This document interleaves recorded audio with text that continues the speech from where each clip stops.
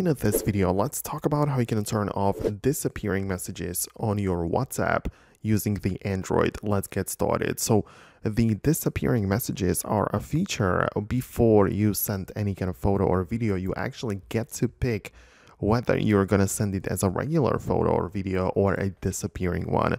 And it's pretty simple to manage and turn it off. If you don't like this, basically you just get inside of the chat that you are actually texting with someone, and no matter if you import a video or just take one with the camera directly, but before you send, you want to ensure that in the text field, right where it says add a caption, on the right side there is a circle with the number 1 in it, and if it's selected, it means that you are sending a disappearing message, which in our case we don't want to do that, right?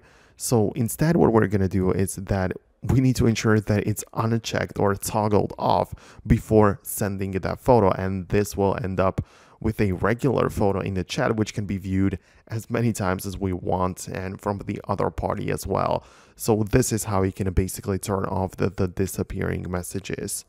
So when it comes to receiving them, well, I believe that if the other person wants to send them, then there isn't really much which you can do about it. So that's just how it works. But for sending yours, it is, or you have the ability to do that, right?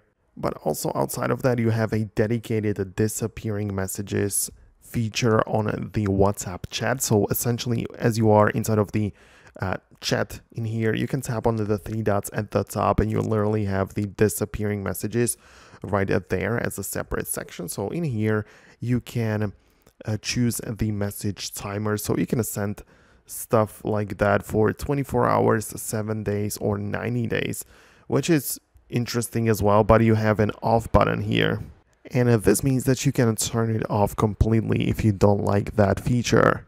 So this is another way where you want to tweak it. So these were the 2 features or things that I wanted to show you. Hit the thumbs up if you liked the video and found it helpful.